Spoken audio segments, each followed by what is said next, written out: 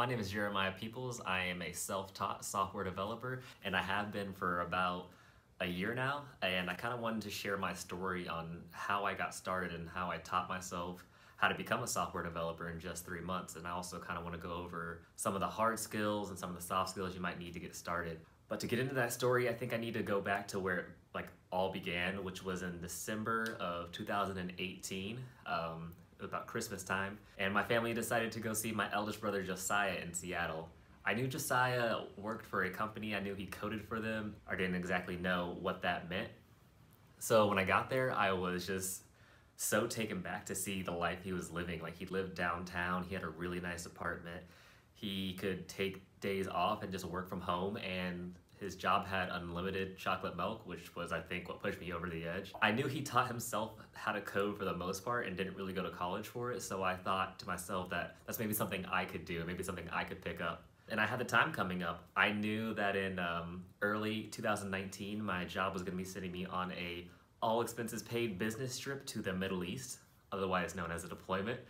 And on that deployment, I kind of knew my work schedule.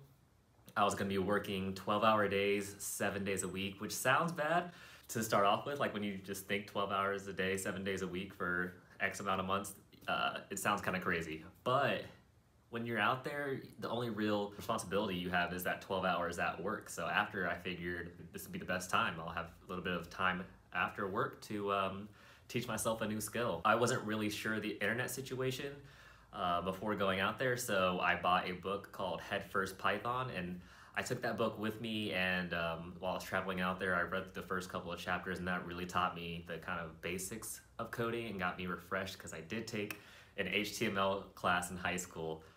Wasn't very in-depth, but it kind of helped me, that Head First Python book kind of helped me put the pieces together and kind of get my head in the right space for developing. However, when I got there, I was pleased to find out that I did have Wi-Fi. It was 1 megabyte down per second, which is about 50 times slower than the internet on your phone. It was slow internet, but I was excited because I am a visual learner and I like watching videos. That's just how I learn, and I think it's important to realize how you learn and stick to that, and don't let anyone else tell you what's the best way to learn. So yeah, I was doing that. I worked my 12-hour days, and then I would put an hour and a half into a coding course that was called the Complete Web Developer Bootcamp by Colt Steele, and that was on Udemy.com. It was $10, and it took me about 3 months to get through from start to finish.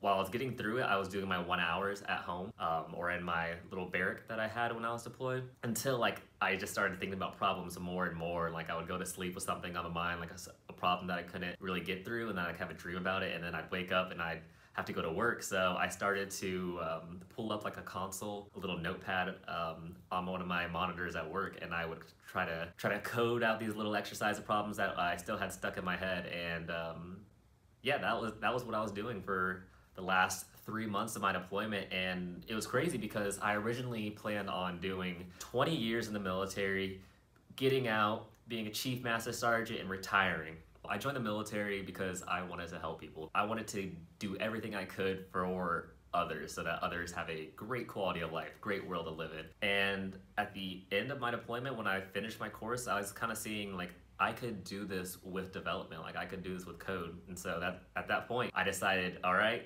I'm not gonna do my 20 years in the military. I had 2 years left on my contract at this point. I'm going to study code, hard, and then when I get out, I'm gonna try to get a development job. That's the plan I had for myself, but that's not exactly how it went down.